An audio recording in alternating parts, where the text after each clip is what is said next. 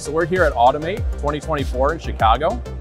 Here behind me, we have two AMRs. The first one is the P604, which is a platform style vehicle. It's taking parts in and out of our welding cell. The second vehicle is our T702, which is a tugging style vehicle, and it's equipped with our new visual SLAM navigation. So the biggest benefit for our customers with this new visual SLAM technology is the ability to quickly map the environment. We can then take that map into our new software called AMR Studio, which allows customers to visually see the environment where the AMRs are operating. It lets you quickly drag and drop and draw your path of where you want the AMR to navigate to. From a programming standpoint, it's using a block-style coding interface, which is much more intuitive for customers that are new to programming.